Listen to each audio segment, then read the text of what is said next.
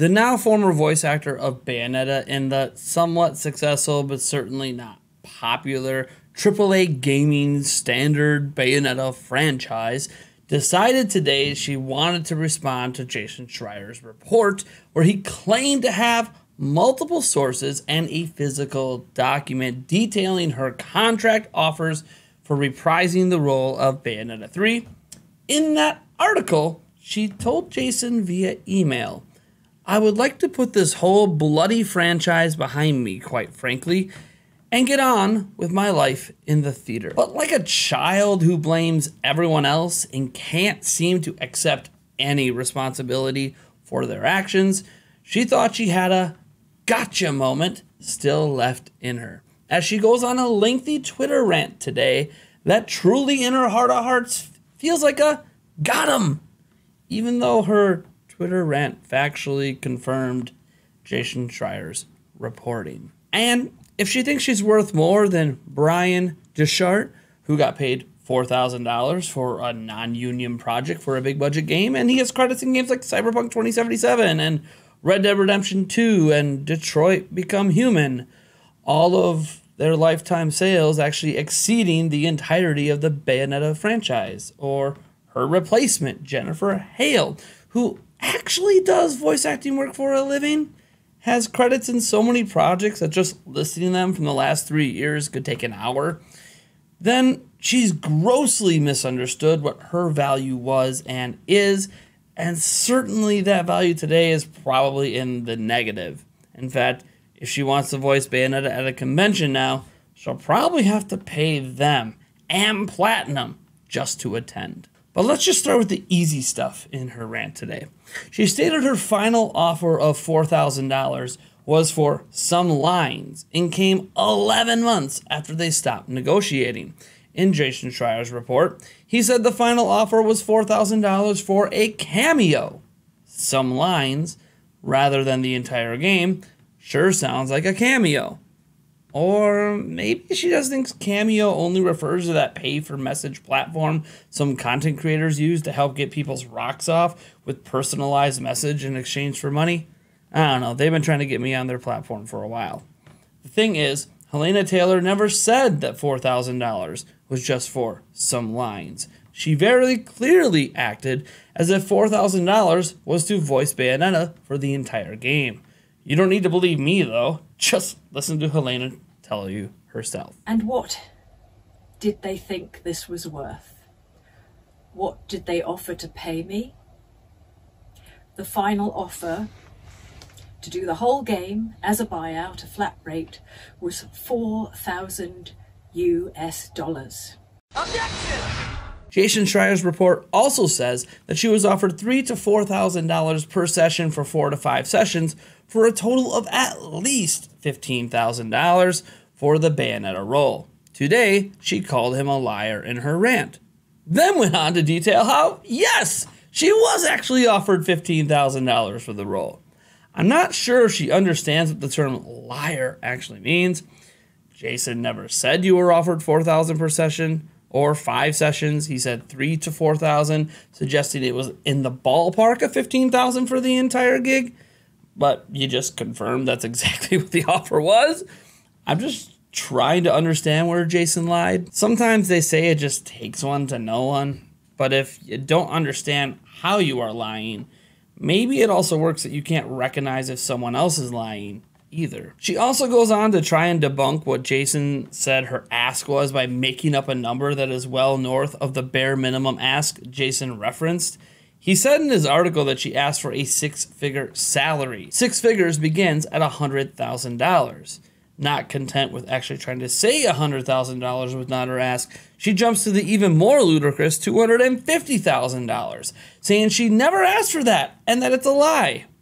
Never mind that nobody with half a brain actually thought she asked for $250,000, and Jason himself never accused her of such a high figure. The low end was $100,000, and there is zero denying of an ask of at least that much. By the way, Hellena also gave us context for how much she got paid for the first and second game, which was right around £3,000/euros, or about $4,000 US. she was offered 3 times her original salary in Bayonetta 1 and 2. Alrighty then. She also did this thing where she repeated the livable wage ask, ignoring that for the amount of work she would do, which undoubtedly, even the entire game is less than a month. If not, Jennifer Hale would have lost out on many other jobs over this one. It's fair to assume that $15,000 in every corner of the world for what amounts to less than a month of work seems pretty livable. Most of the world is out here working every month to pay bills. Hellena pretending that less than a month's worth of work should be paying all her bills for a year or more. I don't know about you, but I'm supporting 3 children on just under $20,000 so far this year. Most of you would look at that and think I live on the street. Imagine making that sort of money in a single month for half the work I do.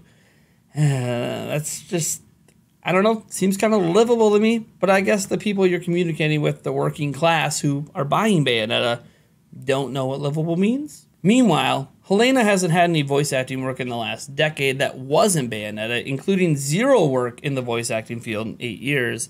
But we're supposed to believe that her, with her vast knowledge and experience in voice acting, her 7 years of education, actually know the true value of voice actors versus other stars in the field, such as Jennifer Hale, who does it for a living.